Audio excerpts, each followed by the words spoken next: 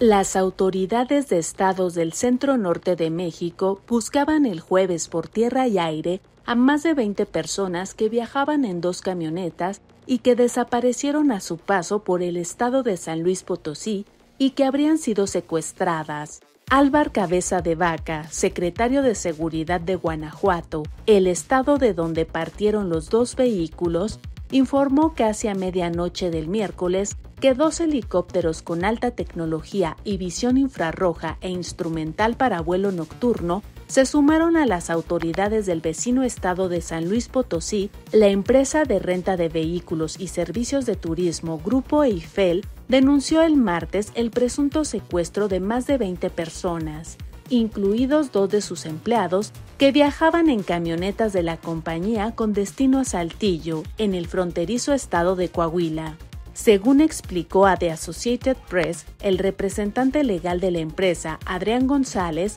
el grupo de hombres adultos había salido el lunes por la mañana de San Felipe, en el violento estado de Guanajuato, en una camioneta con capacidad para 15 personas y otra de 6 pasajeros,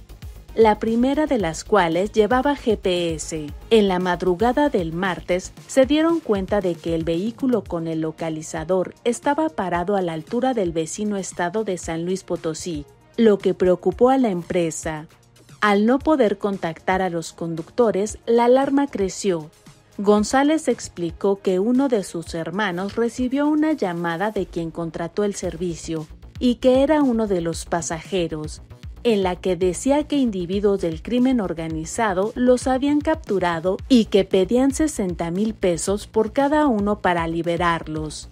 También le dijo que los choferes los tenían en un lugar aparte. González, que dijo desconocer a qué se dedicaban quien contrató sus servicios, presentó el martes una denuncia en la Fiscalía de Guanajuato y luego se comunicó con la Guardia Nacional, que ese mismo día localizó una de las camionetas en Matehuala, en San Luis Potosí,